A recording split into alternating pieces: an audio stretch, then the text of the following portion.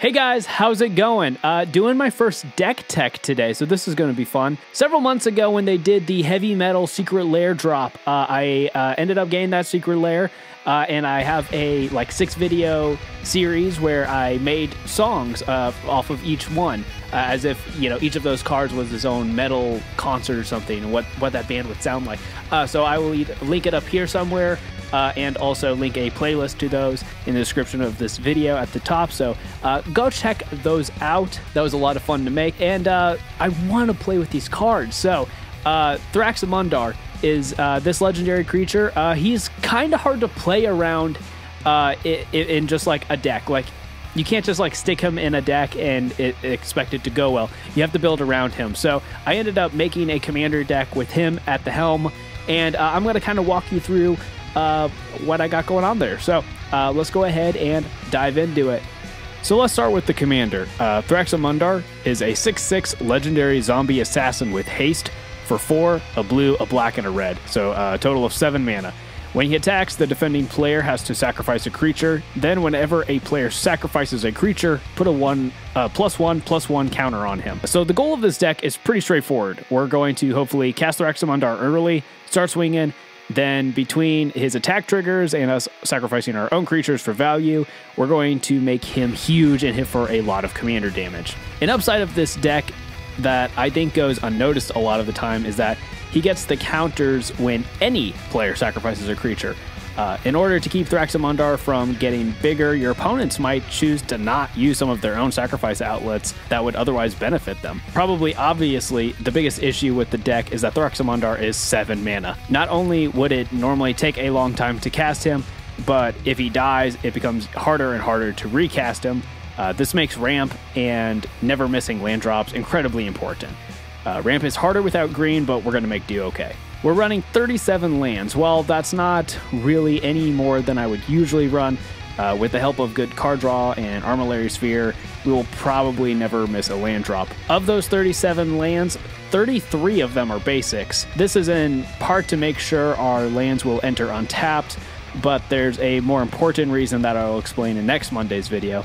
If that video is out by the time you're watching this, I'll have it linked above. For more ramp, we'll be running Soul Ring, Wayfarer's Bauble, the 4 Signets that can fit in this deck, and maybe most importantly, Burnished Hart and Solemn Simulacrum. Both of these creatures are all-stars in this deck because, yes, ramp, but also the added value of death triggers to either make Thraximundar bigger or other things that we'll get to here in a moment. Pitiless Plunderer can also come in handy if he comes in early enough and gets to stick around. Lastly, in the ramp department, we're running Ashnod's Altar. This is going to let us throw away any extra creatures we have to help them cast Thraximundar at least a turn or two early. As for some of that card draw I mentioned, you already saw Solemn Simulacrum, but 2 other great card draw engines on creatures are Mulldrifter and Palace Familiar.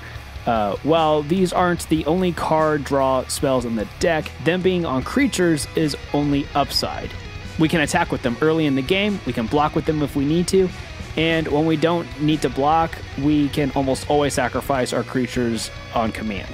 Demon's Disciple, Fleshbag Marauder, Merciless Executioner, and Plaguecrafter are great creatures for clearing the board to get those draws or make Thraximundar bigger. It should also be noted that all of these creatures can also choose to sacrifice themselves if you have nothing else around or need to save something else for later.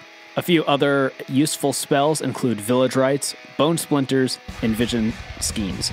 Vision Skeins might seem like an odd choice, but we need to make sure our opponents are drawing cards so that they can keep playing things for that we will then make them sacrifice. That with 2 mana to draw 2 at instant speed, that shouldn't be overlooked. To create fodder for these sacrifice outlets, we're creating a lot of tokens with spells such as, Dragon Fodder, Siphon Flesh, and Siege Gang Commander. Let's talk about the bombs in this deck. We have Cauldron of Souls is a great way for us to get our non-token creatures back for added value.